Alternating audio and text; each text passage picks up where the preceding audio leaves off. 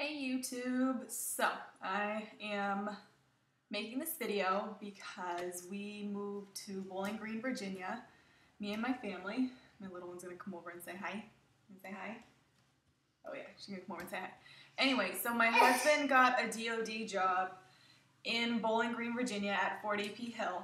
And when I looked online to find out what the area was like or what the base was like, what was around, you couldn't find really anything. So other than government sites that just told you what the base was, other than sites that just told you what it was and the facts, you know, it's the largest base, I think, just mileage-wise on the East Coast. It's used for training, a lot of sniper stuff and shooting ranges I know they have. And I know there's a lot of reserve...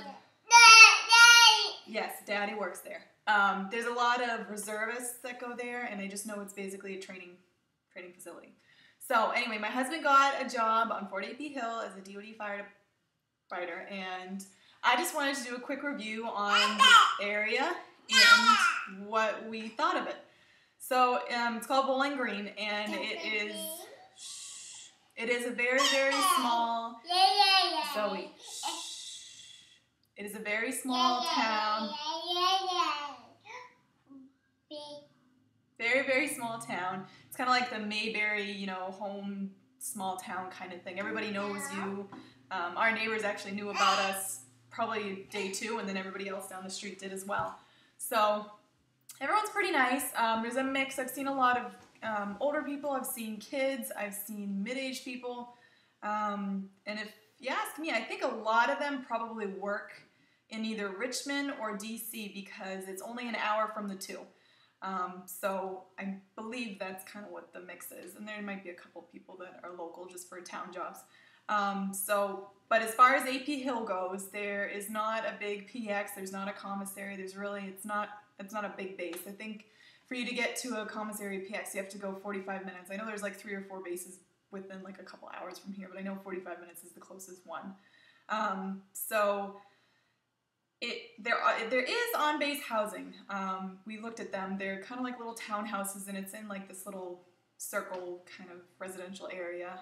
We did see playground. We saw a lot of kids, but we ended up not doing it because it was like $800 or $900 or something, or maybe a little bit more, and it didn't include utilities. So we ended up actually finding a place, luckily enough, that's only 5 minutes away from his work, and only about 10 minutes away from mine. I work at an animal hospital. So very close to where he is. We could have lived anywhere. We looked in Fredericksburg, we looked in King George, Port Royal. We kind of looked at the surrounding. Hey, no, you don't come over being snappy.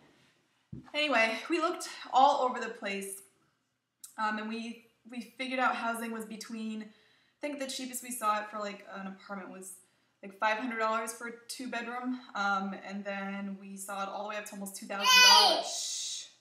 Almost $2,000. You're gonna make it impossible for me to get this done in less than 5 minutes. Yeah, Daddy. Anyway, so we looked all over the place, and some places are really expensive. Some places are pretty inexpensive. It just depends how city-ish you want to go. And that's the other thing too. If you're gonna live in Bowling Green, you really shouldn't like noise. You shouldn't like cities. You should just want peace and quiet and country, because it's very like farmland around here. So we like that because we came from a very busy area. So we like the quietness of being able to go out and walk around and just kind of get to know everybody. So it's definitely a small town. If you like clubs and, you know, a lot of action movies, that kind of stuff, you probably are better off if you get stationed here to live in like Fredericksburg, or even maybe Richmond, but Richmond's kind of a drive. It's like 45 an hour away. So don't necessarily think I would recommend that. But in Bowling Green, it's not like you're out in the middle of nowhere. They do have like a Rite Aid. They have a Food Lion. They have Chinese food, Italian food. They have a McDonald's. They have a Pizza Hut. So that I am happy about. Gotta love Pizza Hut. So that is just my quick 2 cents on what Fort AP Hill is kind of like. There's a lot of deer around here. Hunting's really big. Farming's really big. It could be considered boring to most people, unless you're looking for a small town kind of thing. If you have kids, it's wonderful.